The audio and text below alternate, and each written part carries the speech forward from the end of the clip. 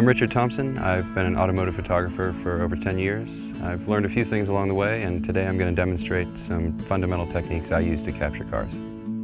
I started my career just by loving cars, I think, like a lot of young guys, taking pictures of them and going to races. I'm a car guy.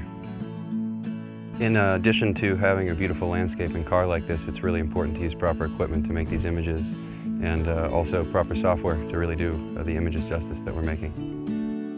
So today I'm going to be using the Phase 1 IQ250 and Capture One Pro 8 software to edit these images. This is our first location. We've just driven up around the switchback turn, and it's a nice advantage for the car to be here because we can get both above and below the car and show more extreme angles and the way the car integrates into the environment. I'm shooting this on a 55mm wide-angle lens to capture as much of the background as I can. This paint color really comes alive in bright light, so I'm using a polarizer to kind of cut down on a little bit of reflection and get through the clear coat and really see the metal finish, the sparkle in the paint. This is our second shot. We're going to take a walk and make a telephoto image of the car from a distance, which will be like a really flat graphic profile image of the car, showing the patterns of the car integrated into the patterns of all this rock. Another great thing about this IQ250 is that rather than have to haul a huge set of sticks over here to make sure I get what I need, I'm able to just hand hold the camera at a 400th of a second, which is completely sharp.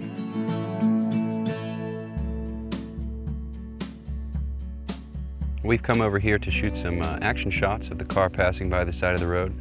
I've got a circular polarizer on again, which is 1/3 to 2/3 of a stop of ND.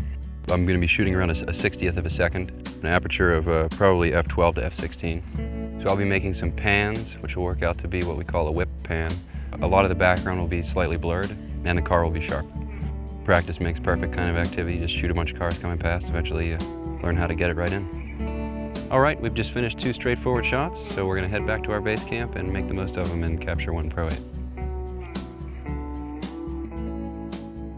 So we're back at base camp. I've got Capture One Pro 8 fired up, and I've selected and I'm reviewing my images through the star rating and filtering system. With a camera like this, I've got everything in one frame, and it's a pretty high contrast scene, so it's kind of remarkable to me that even the highlight areas are completely there and everything is there in the shadow. I'm going to use the new upgraded HDR tool and just pull a little bit more detail into the back of the car and recover some of the brighter highlights on the right side of the frame. The tool is incredibly easy to use and really renders down very naturally with no halo effects and recovers all the highlights or shadows that you're looking for. There's a new clarity method called natural, which enhances subtle micro contrast in the image, like these rock textures, without appearing overly crunchy or contrasty.